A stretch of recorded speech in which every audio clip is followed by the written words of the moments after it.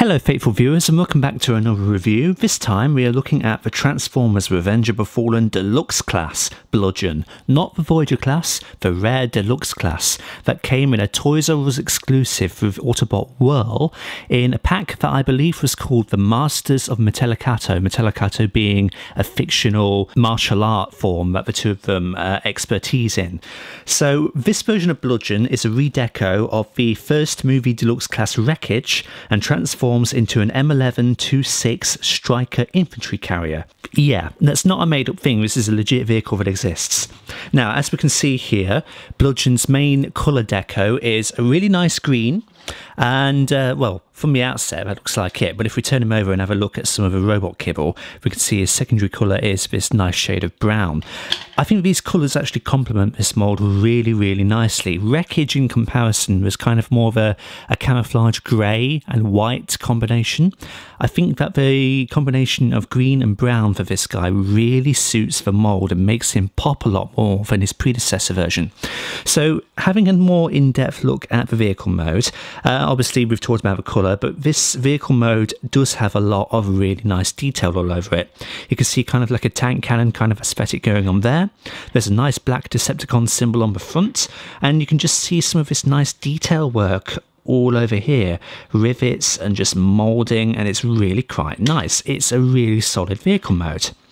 Looking at the side here, we can see KN2764, whether that's the model number or just the designation of this vehicle, whether it be in the military or not, I don't particularly know. We have a really nice gun turret up here on the top, but that's kind of it. It's a very nice, short, simple vehicle mode, and it just works. It's very solid. Bludgeon is very easy to transform. First of all, what we want to be doing is unclipping this panel at the back, folding all of this up and out of the way. We can see here there is some nice integrated weapon storage for his swords, and I really appreciate that. We can fold those panels out, take them out, move them off to the side and just fold them back in. Then we want to be taking these back tyres, these are going to be the legs, pull them all the way out and just hinge them freely out to the back. Take the tyres at the front and pull them out and rotate them forward. These are obviously going to be the arms, and we can just bend these down as we do, which only leaves the head reveal. Now, being that this originated as a first movie figure, there is an automorph gimmick, so we want to help it by just unclipping the front slightly there. Then we can take this fake back gun, push it, and then keep pushing it until you get the head reveal. Unfortunately, the shoulders don't clip into anything, that's a real bummer, but we can just finish off by pushing that back panel back. Here we go, here is Bludgeon in his really stunning looking robot mode. I really do like how this figure looks. Again, I think the paint job just complements it a lot more than Wreckage. So if we have a good look at his noggin, and hopefully you'll be able to see all of this, there is some really nice detail in terms of his head. He does kind of have like this skull aesthetic going on for his face, which is really nice. I know it's very difficult to see considering that the lighting circumstances aren't the best here. I'm working on it.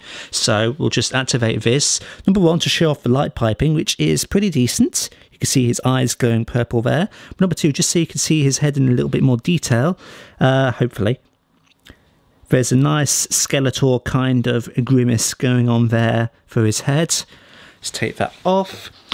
Coming down, just having a look at everything, there's a nice translucent purple gun sticking out of his chest. Whether that would insinuate that the vehicle mode gun is meant to be the one poking through, you can insinuate it that way if you wish.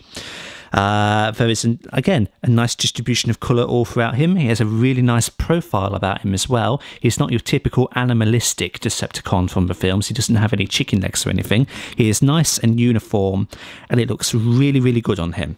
He looks like a trooper. If Wreckage had made it into the first film, I would have quite enjoyed seeing this character model. Right, in terms of accessories, Bludgeon comes with a couple of sword blades. We can see they are cast in a nice translucent purple for the blade. It is clear plastic, so just be careful.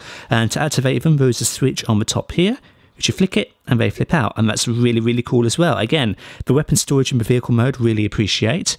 And then, to attach them to the robot mode, you can put the pegs here on the slots here on the backs of the arms. And that looks cool. I really dig how this guy looks with his weapons as well. It's a bit of a shame there isn't any alternative storage for the robot mode specifically, like you can't put them on his back. But if you do so wish, you can simply fold up the blades, and that's good enough. If they don't hinder the articulation in any way, it's just...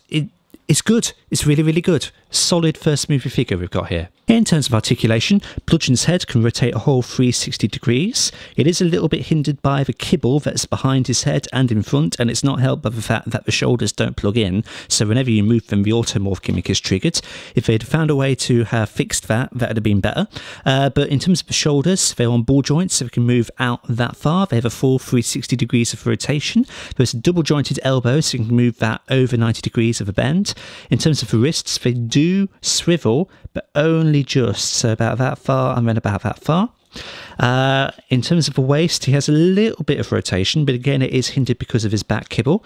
In terms of a spread, he can move his legs out that far. In terms of forward kick, about that far, so that's okay. In terms of a back kick, only really about that far. The kibble does hinder it again. If you move that panel out of the way, then it allows him to kick back further.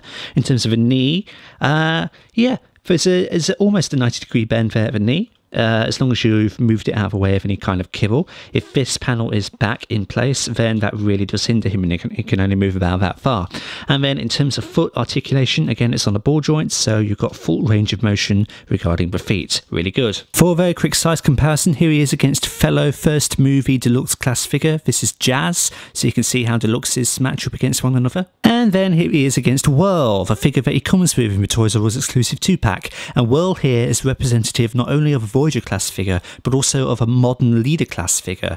They come up to about this high nowadays. So this is a comparison of a old standard Deluxe against both an old Voyager and a modern leader. So there we go then, that's the review of Bludgeon. I think it's a really nice figure, and of the two that come in that Toys R Us pack, I think he is the superior figure. Now granted, I did actually get it wanting to get Whirl because I wanted a blackout model, but I think Bludgeon is actually the better of the two figures. If you can get this guy, certainly get him. He's not perfect by any means. Obviously, like I said, his shoulders don't tab in, so the automorph gimmick triggers whenever. His posture, while it is nice and uniform, it always does mean that he is looking down, so his head doesn't sit straight, unfortunately. But apart from that, really, really nice. Good articulation all round, good gimmickry, really nice paint. I do highly recommend getting this Deluxe if you can. As for the Voyager class Bludgeon, I can't possibly comment because I've never seen it in person, but I know it is more based off his G1 counterparts. But, you know, get whichever Bludgeon I suppose takes your fancy. I do recommend this one because it's just a nice figure, and if you want a representation of Wreckage, I still would recommend this one over the original version, simply because the paint is much, much nicer.